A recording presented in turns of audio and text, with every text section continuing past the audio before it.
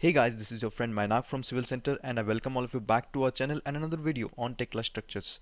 So happy Sunday to all of you. So we are going to do a special video on Tekla Structures today in which we are going to show you how to create a small building model with strip footings. So without wasting any of your time, let's get started.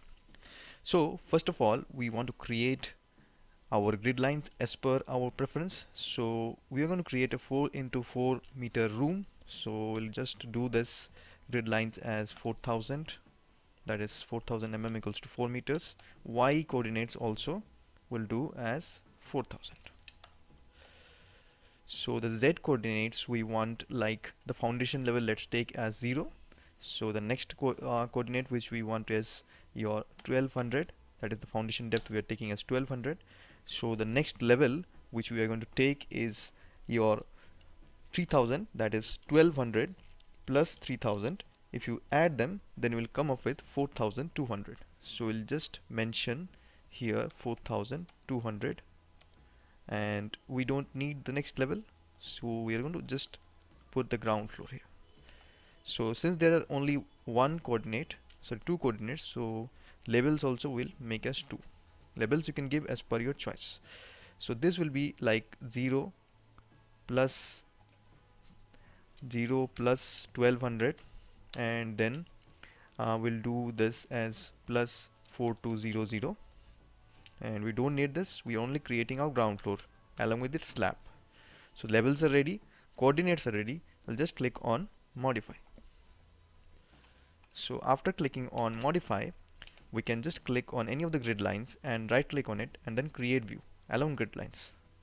So just click on create. This creates our required views. So after that, we'll just close this. We'll go to the foundation level and then click on OK, and then we'll tile this vertically. So now we can insert our footings.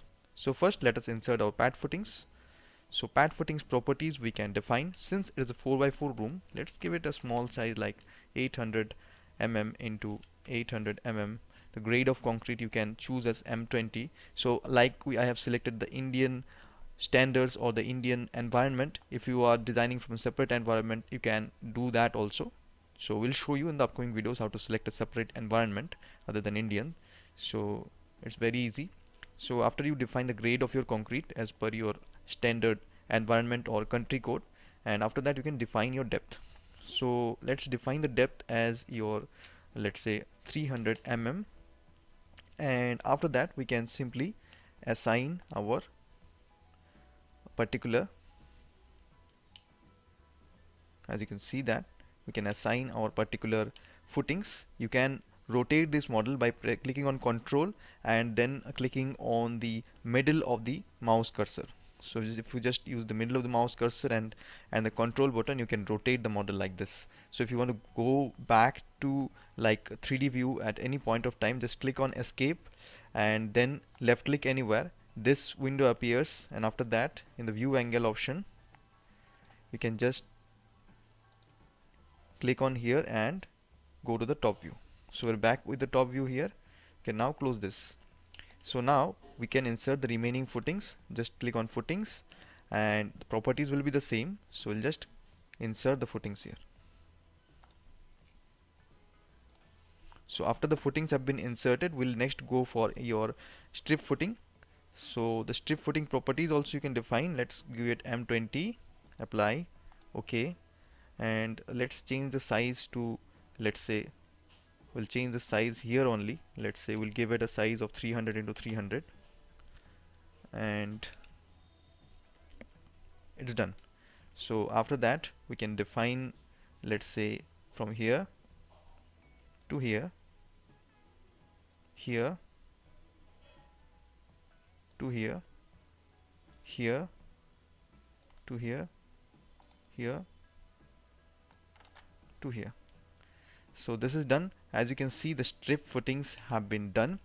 the next thing we want is to assign our columns. So we're going to assign our columns separately, like up to the plinth level we're going to assign our columns first, and then we'll go to the next level. So what this will help us, you know, in assigning our ties. So since we want separate spacing for our ties in our middle and start and end, so this will really help in it. So we'll assign our columns like that. First we'll select a column, and we will just give it a size of 250 into 250, and after that we'll just change the material to M20 concrete. Okay, and after that we'll just change the position, because the top position which we want is our 1200. We want it up to the plinth level here first. So we can assign our columns here. We can assign in this view, we can assign in this view as well. So let's assign our columns. So you can expand this view, or you can don't expand this, but it's up to you. I choose to not to expand because I don't want to see it here. And if you want not to show this message again,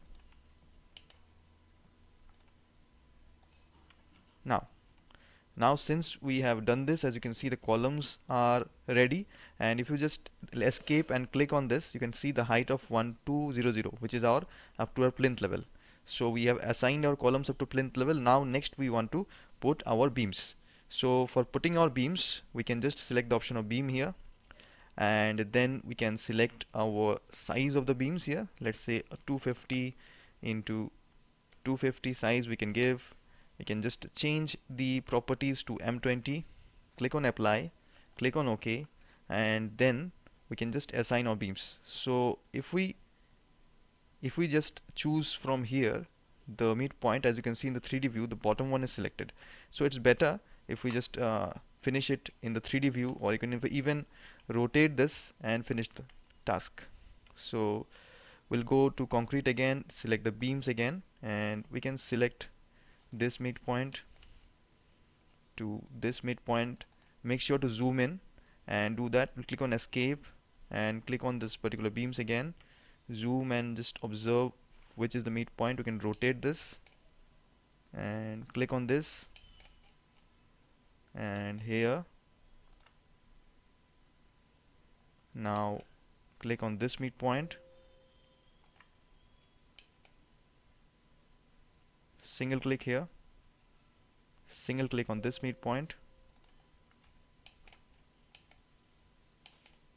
and then place it, single click on this midpoint, click on escape. So as you can see, it is done up to the plinth level. So we have created this model up to the plinth level, in which we have known various commands of Tekla Structures. Now in the upcoming videos we'll discuss more. Stay tuned to our channel, and if you want professional training from us on Tekla Structural Designer, Tekla Structures, Revit Structures, STAAD Pro, or any software, even estimation like estimation using MS Excel, you can contact us. We have launched for you a complete recorded course on G+3 building design using Tekla Structural Designer, in which all the aspects of your planning, structural design, and making the final structural drawing sheet will be covered. And in this course we'll also include 2 live demonstrations and 2 doubt clearing sessions for you. So what are you waiting for? Hurry up, and you can contact the number which has been given here, and also you can register using the link which has been given in the description.